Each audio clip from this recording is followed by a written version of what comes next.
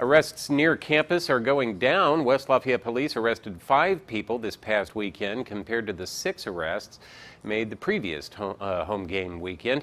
News 18's Kelly Roberts reports the downward trend is the result of changes in the police force and at Purdue University. The number of people coming out to Breakfast Club is rising. West Lafayette police are meeting the incline by adding more foot patrols in the village area during home football weekends. But where one number is going up, another is coming down. Last football weekend, 6 custodial arrests, and then this past weekend, 5 custodial arrests. Some of the lowest numbers and incidents that we've seen maybe ever. This weekend's Purdue Central Michigan game was the first game of the year not played on a holiday weekend, but the arrest number was down by 1 compared to the previous game weekend. Police Chief Jason Domkowski says when he started with the force 20 years ago, game weekends would net several dozen arrests.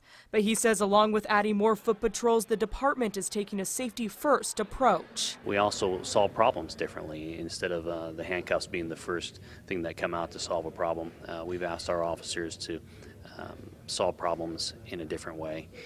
And a lot of times that means getting somebody home. First and foremost, we can give credit to all of us that are working on alcohol issues on campus and in the community, but first and foremost, the credit goes to the students. Purdue Student Wellness Office Health Advocacy Coordinator Tammy Lowe says her office and the police department have stepped up alcohol education for students. Every new or transfer student has to complete an online alcohol education course. But Lowe says the students at Purdue are different than they were 10 years ago. I think they are much more academically focused.